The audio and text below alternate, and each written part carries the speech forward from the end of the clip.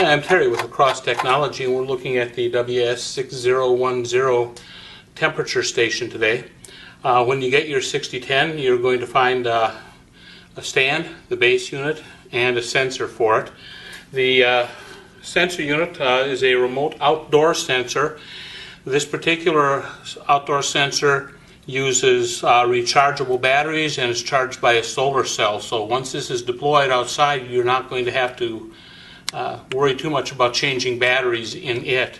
To set the unit up, the first thing we do is use the little red stick that comes with it, or the tip of a ballpoint pen, or I've had people use a toothpick or a paper clip, and we just press the button.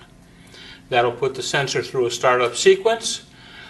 In the sequence, it'll show one in the group of 8s. It'll show a sensor base number, a security code number, the voltage, and then the temperature.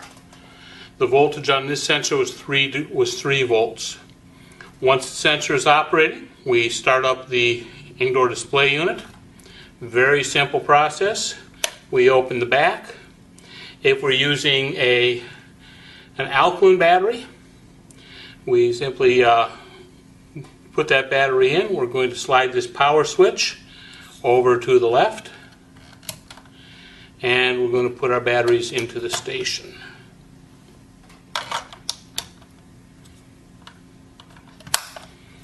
We're going to move our solar sensor about 3 to 5 feet away for initial setup.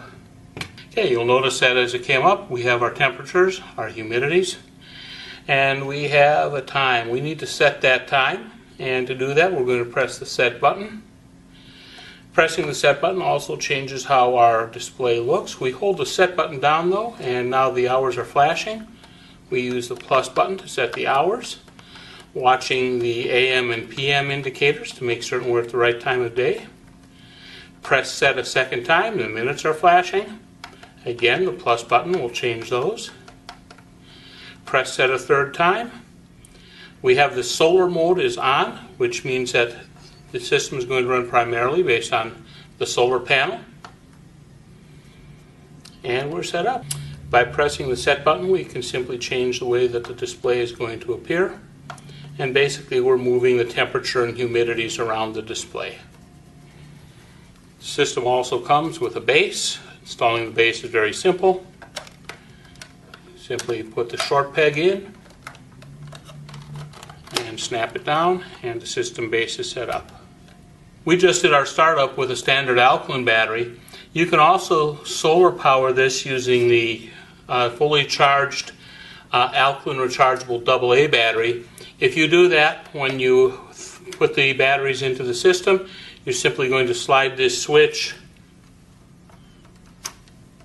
all the way over to the right.